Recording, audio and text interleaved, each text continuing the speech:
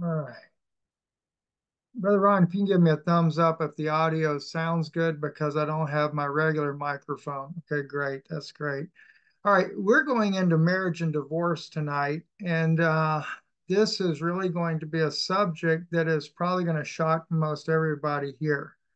And there is a friend of mine, I won't mention him by name, but he actually had sent me a message about this subject. And he said because he was hearing in a study group that he was in that if you were married, you'd been divorced, but you had remarried, that you actually would have to separate to keep from going to hell.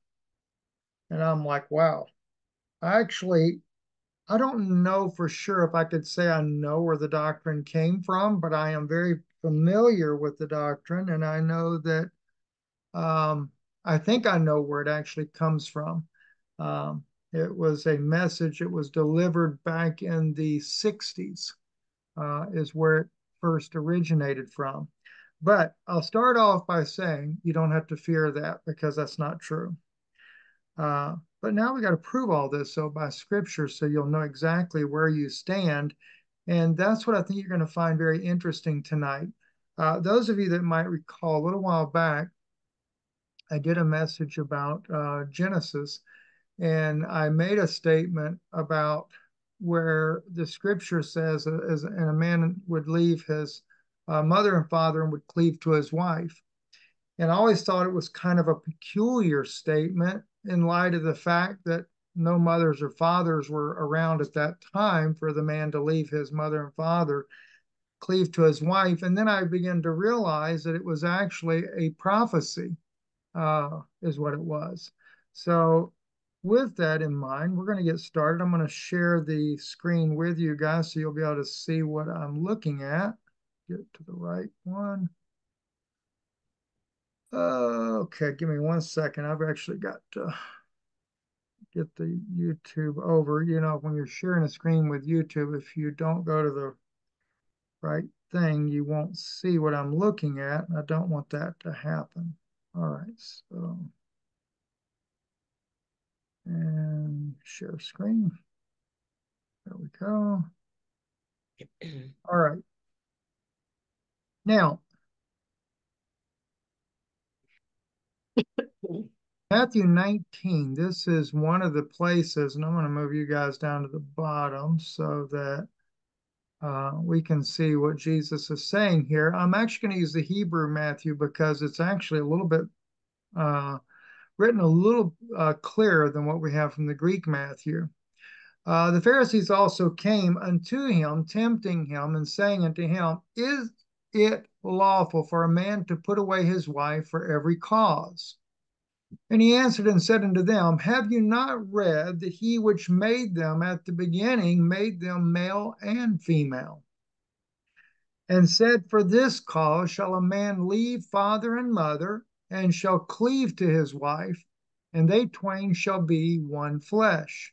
Wherefore they are no more twain, but one flesh, or two, that is. What therefore God has joined together, let not man put asunder. They say unto him, why did Moses then command to give a writing of divorcement and to put her away? He saith unto them, Moses, because of the hardness of your hearts, suffered you to put away your wives, but from the beginning it was not so. All right, so we get started right there. Hang on 1 second. Uh, by the way, if you can check your microphone, make sure you are on mute. That way we don't. Sometimes people don't realize they're not on mute, and then they end up saying some of the funniest things. We get a kick out of it. Don't get me wrong. Sometimes we get a really good kick out of what you guys are saying in the background, but I think it ends up being a little bit of an embarrassment later. So anyway, now I want to take you though to the Hebrew Matthew. And I always say this, and I know you guys are probably tired of me saying this, but you got to keep in mind we never know when there's someone new that might be listening that's never heard me speak about certain things before. So that's one of the reasons why I tend to repeat myself quite frequently on these issues here. So in Matthew's gospel, in the Hebrew version, Nehemiah Gordon, as I've stated many times before, he believes that the Shem Tov's Hebrew Matthew is actually more accurate than that of the Greek because of the idioms and things like that. They run better together. I do concur with that. I've studied it quite extensively, and I can certainly see where that's the case as well.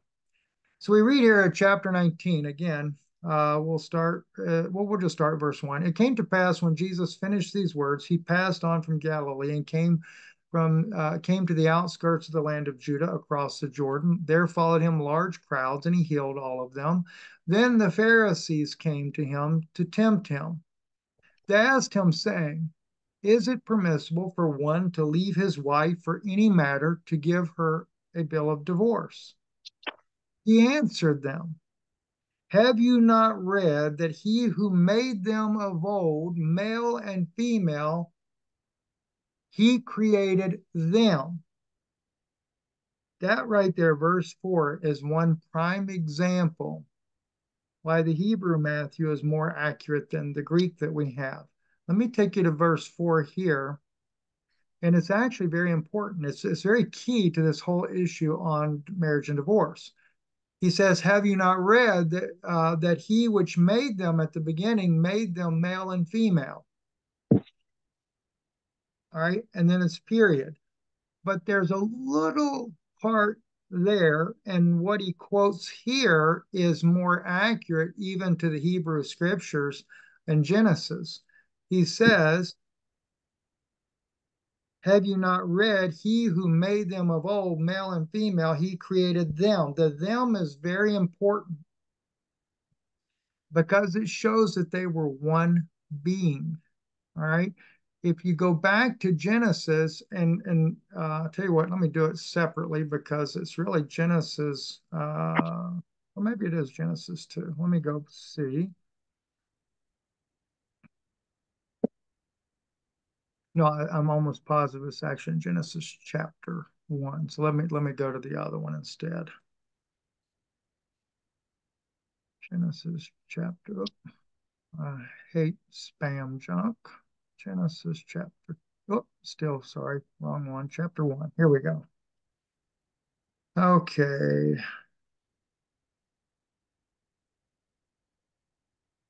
Um,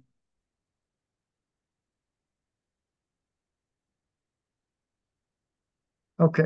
Here we are right here. And God said, verse 26, chapter 1, let us make man in our image after our likeness, and let them, okay, remember Jesus said he created them, both male and female created he them. Let them have dominion over the fish of the sea and over the fowl of the air and over the cattle and over the earth and over the creeping thing and creepeth upon the earth. And God created man in his own image. In the image of God created he him. Male and female created he them. Okay. And there it is right there. Zachar unakeva bara otam. He created them.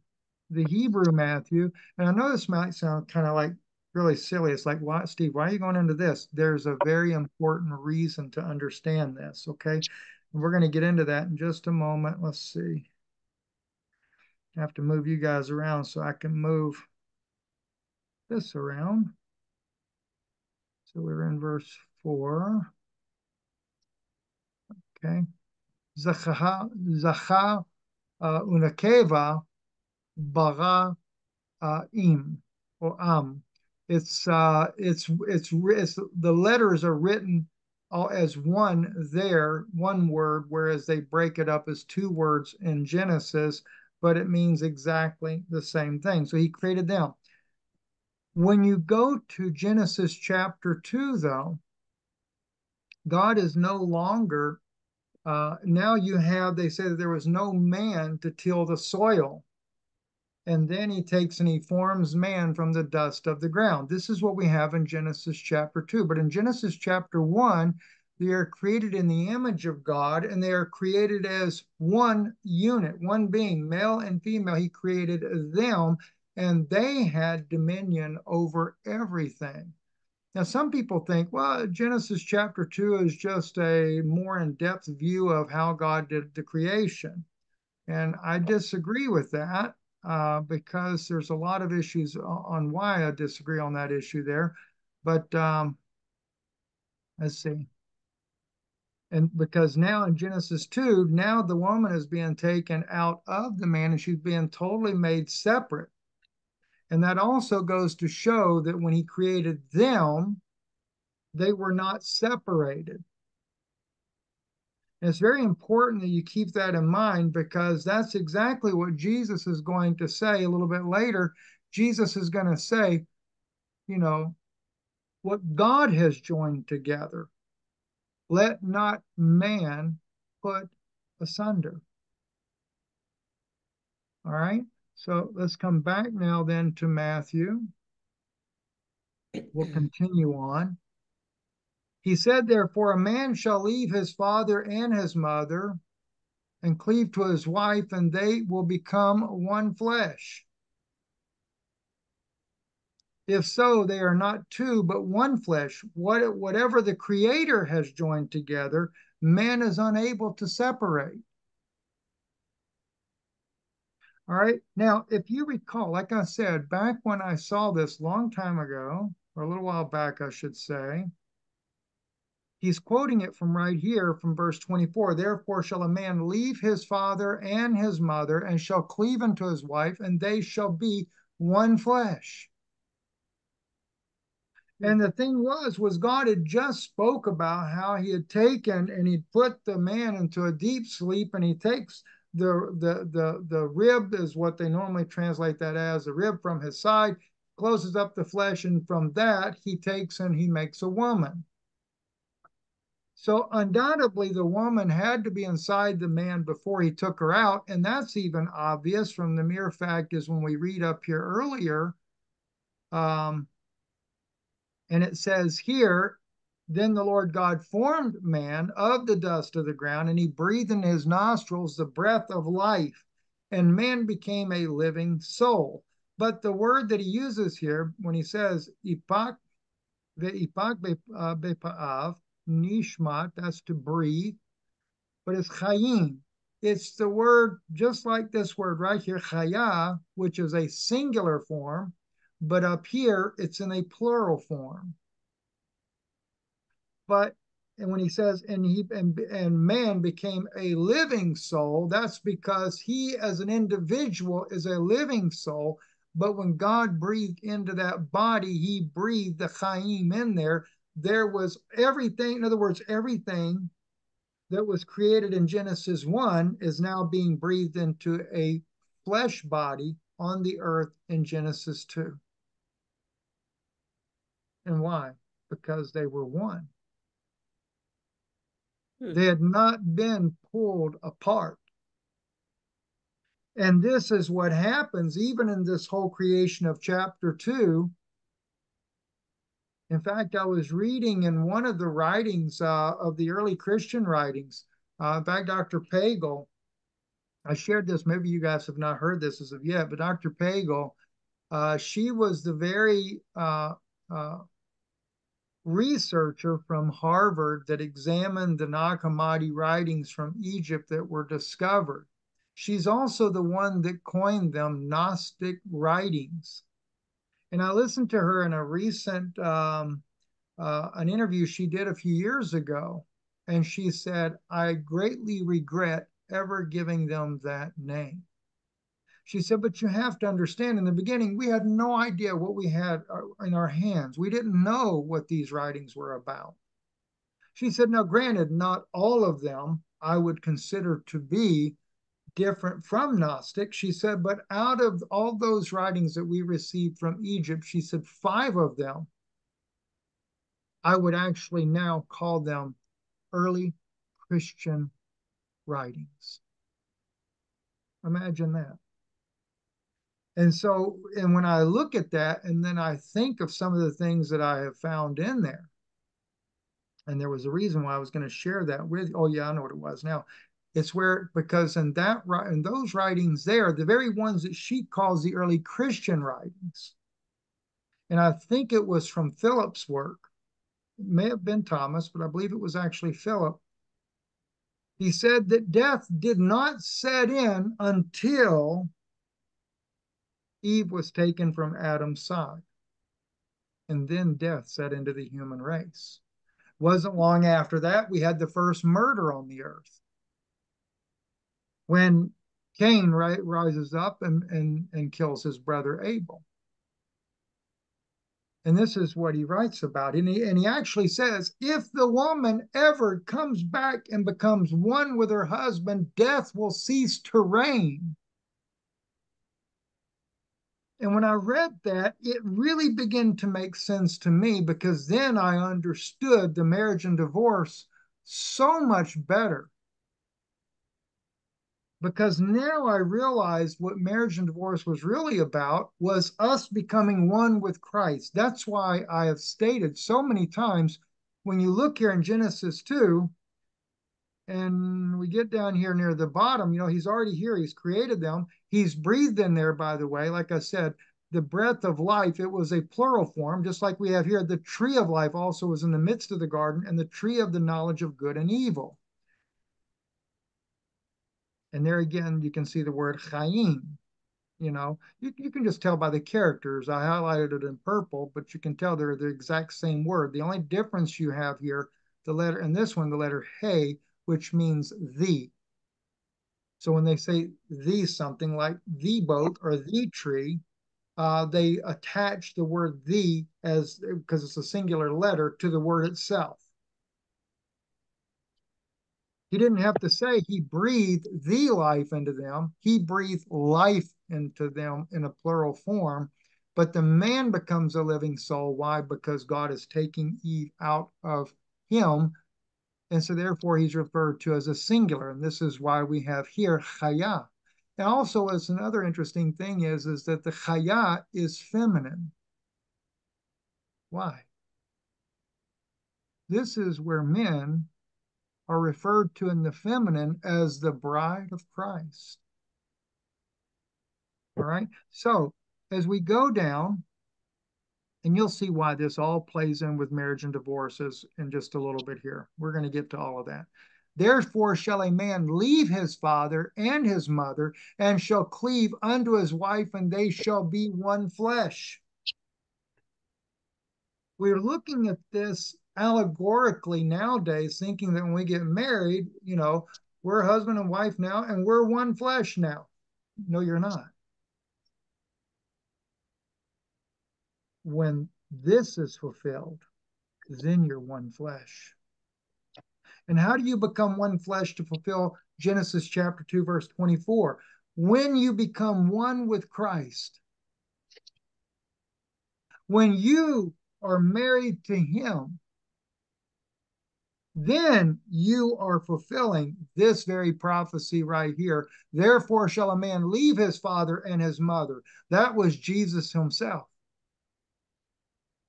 And shall cleave unto his wife, and they shall be one flesh. Now, let's look more at what's written in Matthew. I'll go to King James just to make it simpler. Wherefore they are no more twain, but one flesh. What that for God has joined together, let not man put asunder. So if God has made you one with Christ, nobody can break that union. No man, no magistrate, no judge, no nothing. Again, this is not really dealing with the physical marriage, but he gets into that because they didn't get what he was talking about.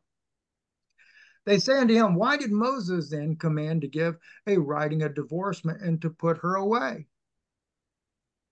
He said unto them, Moses, because of the hardness of your hearts, suffered you to put away your wives, but from the beginning it was not so.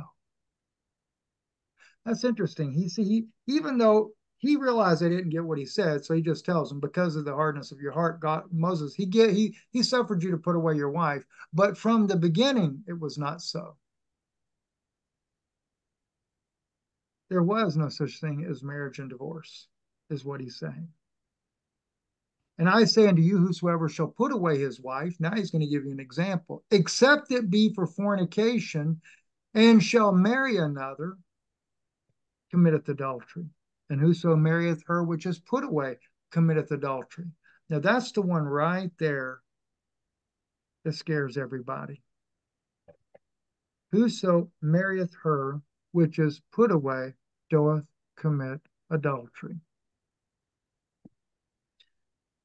This is in relation to the fact that they've had an adulterous affair to begin with. That there has been an adulterous affair, but the thing is, if she's left her husband and he's the one that's committed adultery, then it doesn't even apply to her. And Jesus kind of figures you have enough sense to figure that part out. All right. Now, I'm going to prove to some things about this. So just so you know, let me come over here to verse 9 over here. And I say to you that everyone who leaves his wife and takes another, if not for adultery, commits adultery. And he who takes her has been divorced, commits adultery. Again, it's all because of that. Now, the odd thing is, in the Nag Hammadi, the Egyptian works that they have, there's actually a verse in there where he says, those who have relations with those that are unlike them, this is fornication or adultery. And by the way, what he's referring to is like in the case of the fallen angels when they came down and cohabitated with the women, they were not like them. That was considered a fornication. Now, let's kind of go a little deeper with this, though. In Romans, know ye not, brethren, for I speak to them that know the law, keep that in mind, how that the law hath dominion over a man as long as he liveth. For the woman which hath an husband is bound by the law to her husband so long as he liveth. But if the husband be dead, she is loosed from the law of her husband. So then, if while her husband liveth she be married to another man, she shall be called an adulteress. But if her husband be dead, she is free from that law, so that she is no adulteress, though she be married to another man. Wherefore, my brethren, you also are become dead to the law by the body of Christ, that you should be married to another, even to him who is raised from the dead, that we should bring forth fruit unto God. Now Paul is showing you that this whole deal with the law does not even apply to you if you have taken Christ on as your husband. You are basically, somebody's got a mic not muted. If you could please mute it, please. So when he says here, wherefore, my brethren, you also are become dead to the law by the body of Christ. So the important thing is that once you have become dead to the law. Now, if you're still under the law, remember how the scripture says, he that is guilty in the least, in other words, if you want to take the law, you're going to be held responsible for every word in that law. But if you're married to Christ, the law no longer applies to you. Now, it's not a free license to go out and sleep with anybody and everybody you want to and still think you can, live in a married life and everything is all hunky-dory. But the law didn't apply. And I'm going to prove that scripturally to you in just a second. But now we are delivered from the law, that being dead. Wait a minute, I missed something. Verse 5. For when we were in the flesh, the motions of sin, which were by the law, did work in our members to bring forth fruit unto death. That's all the law can do, is bring death. But now we are delivered from the law, that being dead wherein we were held, that we should serve in newness of spirit, not in the oldness of the letter. What shall we say then? Is the law sin? God forbid. Nay, I had not known sin but by the law. For I had not known lust, except the law had said, Thou shalt not covet. But sin, taking occasion by the commandment, wrought in me all manner of concupiscence. For without the law, sin was dead. For I was alive without the law once, but when the commandment came, sin revived and I died. And the commandment which was ordained to life, I found to be unto death. Now, I want to show something to you you're going to find very fascinating. Leviticus, I believe, let me go, can't see it because everything's covered. Leviticus chapter 20, verse 10. The man that committeth adultery with another man's wife, even he that committeth adultery with his neighbor's wife, both the adulterer and the adulteress shall be put to death. That's the law. Very similar to that, when Moses gave the writing of divorcement, he allowed Israel to divorce their wives. But if you'll notice, because it was under the bondage of law, the man could divorce the woman, but the woman couldn't divorce the man. Why? Because it was under the law. And here we have a law written by Moses right here in the book of Leviticus, given a command, and there's many more like it here. The daughter-in-law sleeps with her, the man that lies with his daughter-in-law, they both get put to death as well, right? But the verse 10 is the one that's very important. The man that committeth adultery with another man's wife, even he that committeth adultery with his neighbor's wife, both the adulterer and the adulteress shall surely be put to death. Now, that's under the law. But if you take Christ to be your husband, that law is not bound. And we know that from this right here. In the Gospel of John, chapter 8, and the scribes and Pharisees brought unto him a woman taken in adultery. And when they had set her in the midst, they say unto him, Master, this woman was taken in adultery in the very act. I just read to you what Moses wrote in Leviticus. Now, Moses in the law commanded us that such should be stoned, but what do you say? This they said, tempting him, that they might have to accuse him. But Jesus stooped down, and with his finger he wrote on the ground as though he heard them not. So when they continued asking him, he lifted up himself and said unto them, He that is without sin among you, let him cast a stone at her. And again he stooped down and wrote on the ground. And they which heard it, being convicted by their own conscience, went one out by one, beginning at the eldest, even unto the last. And Jesus was left alone with the woman standing in the midst. And when Jesus had lifted up himself and saw none but the woman, he said unto her, Woman, where are those thine accusers? Hath no man condemned you? She said, No man, Lord. Jesus said unto her, Neither do I condemn you. Go and sin no more. The end of the law had come, but it's only an end if you believe that Jesus Christ truly is your husband. If you become dead to the law and take him in as your husband, that law will not apply to you. There is mercy when it is Christ involved.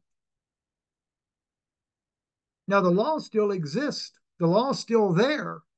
It's up to you, though, whether or not you're going to die to that law and accept Christ as your husband. Because the true marriage and divorce is about your relationship with him. Sure, you may make mistakes. You may have already made a mistake in life. You may have been divorced, got remarried again, have children and stuff like that. But you are not bound by that law. Yes, there was a mistake made. But the thing is you don't have to go put the one away now. All right, let's look more, not just to that. Let's look some more at this. This is another interesting one. This is not directly on marriage and divorce, but we're going to do one more on marriage and divorce. But then I want to double back at the beginning. Jesus says, I am the door. By me, if any man enter in, he shall be saved and shall go in and out and find pasture. The thief cometh not but for to steal and to kill and to destroy. I am come that they might have life and that they might have it more abundantly. I am the good shepherd. The good shepherd giveth his life for the sheep. But he that is a hireling and not the shepherd, whose own the sheep are not, seeth the wolf coming and leaveth the sheep and fleeth, and the wolf catcheth them and scattereth the sheep. The hireling fleeth because he is a hireling and careth not for the sheep. I am the good shepherd and know my sheep, and I am known of mine. As the Father knoweth me, even so know I the Father, and I lay down my life for the sheep. He's given his life so that that law can be dead for you. In First Corinthians, Paul also speaks about marriage and divorce, and I've always found his a little interesting. Now, concerning the things whereof you wrote unto me, it is good for a man not to touch a woman. And nevertheless, and when he's talking about touching, he's talking about going a little further than just, shaking her hand or hugging her neck, by the way. Nevertheless, to avoid fornication, let every man have his own wife, and let every woman have her own husband. Let the husband render unto the wife due benevolence, and likewise also the wife unto the husband. The wife hath not power over her own body, but the husband. And likewise also the husband hath not power over his own body, but the wife. Notice the difference in Paul's message and that of the Pharisees under the law. Under the law, it's just the opposite. The wife has no power whatsoever. She is property of that man. That's what happens under the law. So if you're going to look at marriage and divorce based on the law, then some of those horrible things are going to apply to you because you're not dead to the law and you've not taken Christ to be your husband. He came and paid the price so that you could be free from that law. Because truly, if you're not married to him, you will find yourself on the other side on the day of judgment, and you'll be judged according to the law. This is what really troubles me about people that are in, if they're not in what we call Hebrew roots, but they still are very much holding to the law, they don't even pay attention that Jesus doesn't go by that law. I mean, Leviticus plainly says the man and the woman are to be killed. So how do you justify Jesus saying to the woman that no, she doesn't have to be killed? She doesn't have to be stoned. What about the woman that come to Jesus? Remember when he goes to the well, he asks the woman to give him a drink. And he says to her, go get your husband. She said, I have no husband. He said, you said the truth. You've had five, and the one you're living with now is not yours. Now, he never even told her to go put him away or go leave him. If you don't leave him and everything, you're going to be found in judgment of Almighty God. He never even said that. He actually referred to the one that she was living with, even though it wasn't her husband. He still referred to it as her husband. Ever notice that part? Not many people do. He said, go get your husband and come here. He knew she was still married, and he still referred to it as her husband, mainly because she lived with him as a husband. Because she says, sir, I have no husband. He said, well, you've told the truth. You've had five, and the one you're living with now is not yours. Think about that, right? Defraud you not one another, except to be consent for time, that you may give yourselves to fasting and prayer and come together again, and Satan tempt you not for your incontinency. If you go further down, he says, but if she depart, let's see, and into the married I commend, yet not I, but not I, but the Lord. Let not the wife depart from her husband. But if she depart, let her remain unmarried, or be reconciled to her husband, and let not the husband put away his wife. But to the rest speak I, not the Lord. If any man hath a wife that believes not, and she be pleased to dwell with him, let him not put her away. And the woman which hath a husband that believes not, and if he be pleased to dwell with her, let her not leave him. For the unbelieving husband is sanctified by the wife, and the unbelieving wife is sanctified by the husband, else your children are unclean. But now are they holy. But if the unbelieving depart, let him depart. A brother or a sister is not under bondage in such cases. That's interesting. They're not under bondage. But God hath called us to peace. For what knowest thou, wife, whether thou shalt save thy husband, or knowest thou, man, whether thou shalt save thy wife? So see, Paul's just giving you some basic instructions of what to do due to the conditions that they were dealing with in that time. And of course, in the days we live in now, the whole issue of marriage and divorce is turned into such a mess, because there is marry and divorce, remarry, marry and divorce and remarriage and stuff. It's going on everywhere. I get that. I understand. But what I have learned that has just blown me away is that the true marriage is not even in the physical. When it talks about that committing adultery, it has more so to do when you're married to Christ. And here, let me give you a good example of that. When you have accepted Jesus Christ to be your Lord and God, He's your Father, He's your husband, He's everything to you, and you've taken Him to be yours, but you still hold on to the law. That's still running around with another husband. I know that's kind of hard to say, but it's true. So as we go back and we look at this again, remember in Genesis chapter 2, therefore shall a man leave his father. No, let's watch this. The man said, this is now bone of my bones and flesh of my flesh. She shall be called woman, because she was taken out of man. Okay? She was taken out of man. His wife was taken out of him. I want to really make that strong. Therefore shall a man leave his father and his mother, and shall cleave unto his wife, and they shall be one flesh. Wow. Because why? What did Jesus say over here?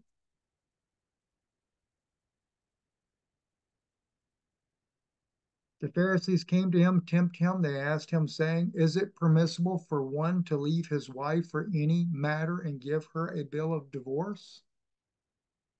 Remember, the law only gives the guy the privilege to do that. He answered them, have you not read that he who made them of old, male and female, he created them? That's one being. He said, therefore, a man, now he quotes it, shall leave his father and his mother and cleave to his wife, and they shall become one flesh. That was a prophecy of Jesus Christ becoming one with you. He is the second Adam. The first Adam was separated from, the wife was separated from him, and death set into the human race.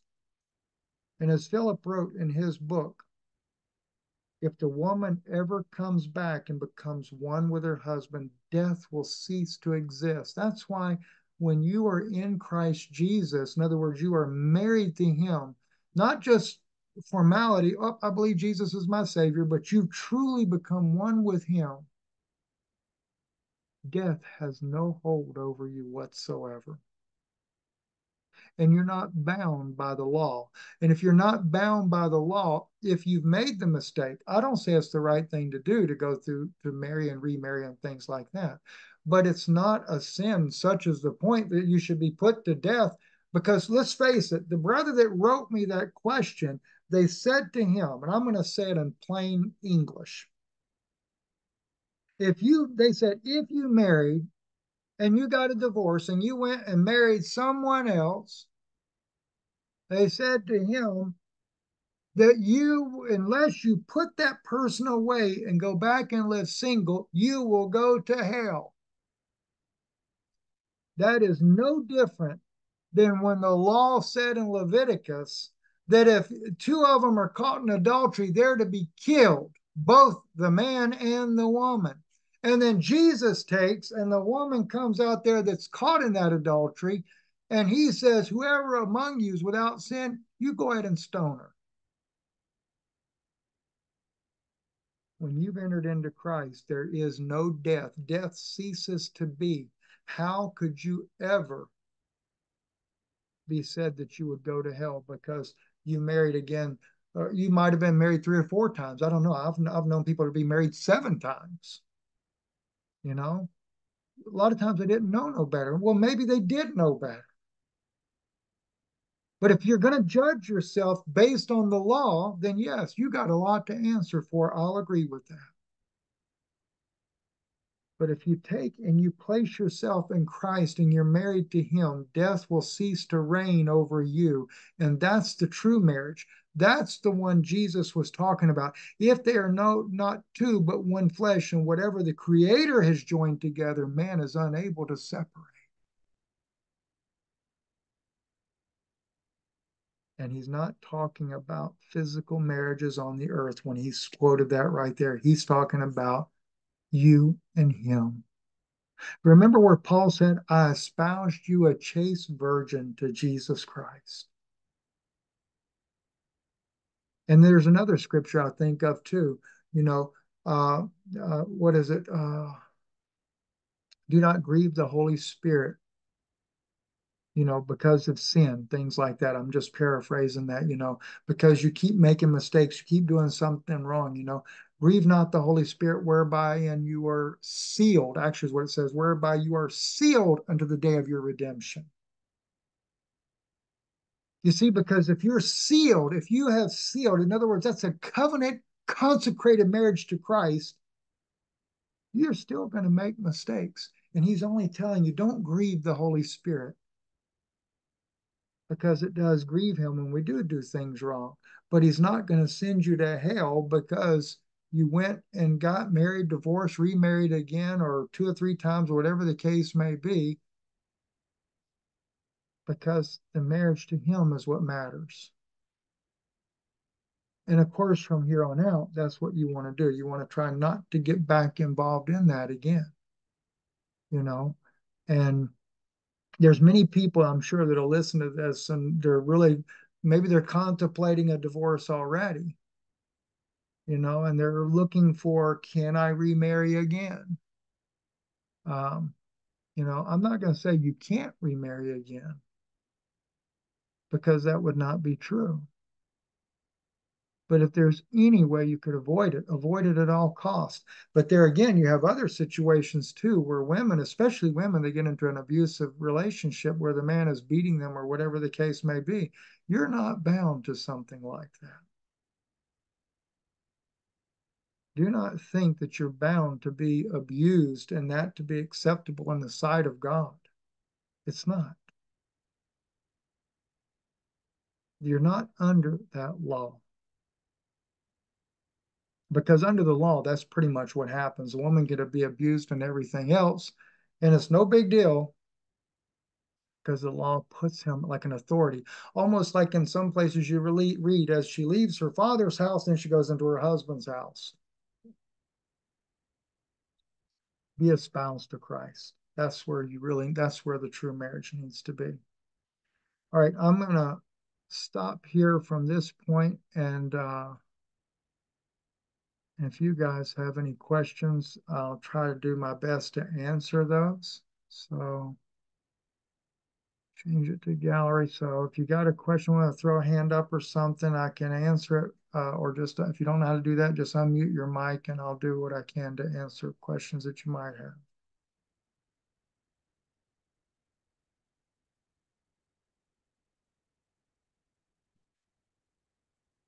Did I answer everybody's question? Probably not. You're probably going like, wow, that was one I wasn't anticipating on hearing. So, you really got to see, though, the fact that this whole thing was a prophecy and it's all about being married truly to Jesus Christ. It's not really anything else. Let me just check the chat too, because I know sometimes, oh, goodness, yeah, there's a bunch of them over here. So, not questions, oh, just people putting scriptures up there.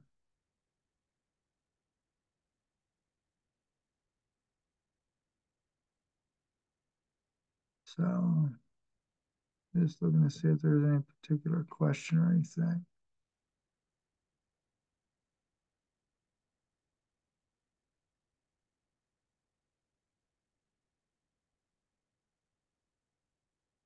Yeah, as far as to Jen, when you're dealing with spiritual adultery with Israel, that was a different issue altogether that Israel was involved in, but that is true. In fact, God says to Israel, He says, He put her away in divorce, and He says, I'm married unto you. He says, return unto me. And yet she'd been playing the harlot all along. Um, so a lot could be said there as well. Anyway, all right, guys. Well, I certainly enjoyed getting to speak with you guys tonight. I don't know if it helped everybody, but just keep in mind you'd certainly definitely not going to hell as a result. And like I said, you can look at all the laws that Jesus totally went against. Even like, for example, I'll give you another example where it says it's actually written in the law of Moses, an eye for an eye and a tooth for a tooth. And Moses says in there, he said, Jesus said, you've heard it said of them of old time, an eye for an eye and a tooth for a tooth. He doesn't even attribute that to Moses. You ever think about that? Jesus said, you've heard it said of them, plural, of old time. He said, but I say unto you, if he compels you to go a mile, go with him twain. If he takes your coat, give him your cloak also. So totally goes against that law. And yet it's attributed to Moses, but Jesus doesn't really attribute it to Moses at all when he says, you've heard it said of them. But the one, when it comes to stoning the woman and the man, he totally went against that law completely, 100%. And the funny thing is, when he said to them, whichever one of you that's without sin cast the first stone, they also, all 10 of them went against the law as well because of their own conviction, their own conscience sake. They couldn't deal with it. So, anyway, God bless y'all. Y'all have a great night. And I'll get this posted so people can see this here a little bit later.